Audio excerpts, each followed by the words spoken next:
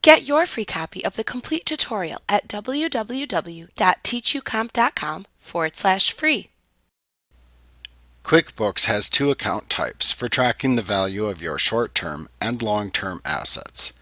The Other Current Asset account tracks assets that are likely to be converted into cash or used up within 1 year. Examples of other current asset accounts include prepaid expenses and short-term notes receivable. A Fixed Asset account tracks assets your business owns that are not likely to be converted into cash or used up within a year. Fixed asset accounts track the value of long-lived assets with a larger value that assist you in performing your business. The value of these items are expensed over the useful life of the asset, which will vary by asset. Examples include furniture, some office equipment, computers, and vehicles. QuickBooks also has two account types that track long-term and short-term liabilities. The Other Current Liability account tracks liabilities that your company expects to pay within a year. An example would be a short-term loan. A Long-Term Liability account tracks debt that your business is not likely to pay off within a year. For example, when making a major purchase for your company, such as when purchasing a vehicle, you will often take out a long-term loan. The long-term loan taken out in order to purchase equipment is an example of a long-term liability. As when creating any account in QuickBooks, you create all of your asset and liability accounts within the Chart of Accounts window, which you can access by selecting Lists and then choosing the Chart of Accounts command from the menu bar.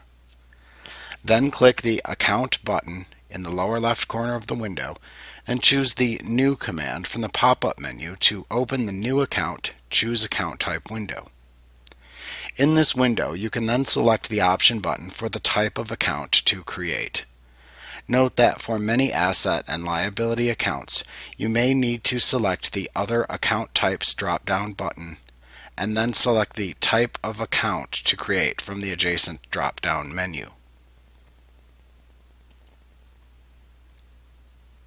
Now once you have made your choice, you can then click the Continue button to open the Add Account window. Here you can enter the name and account number for the account into the fields of the same name that are shown.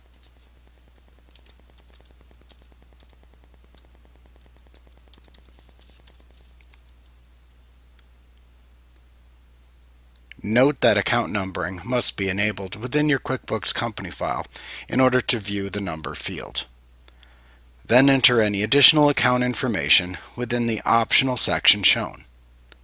When you're finished, click either the Save and Close or Save and New buttons to save the account.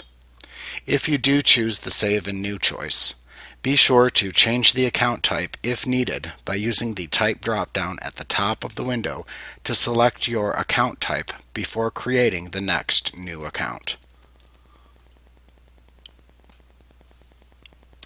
Like what you see? Pick up your free copy of the complete tutorial at www.teachucomp.com/free.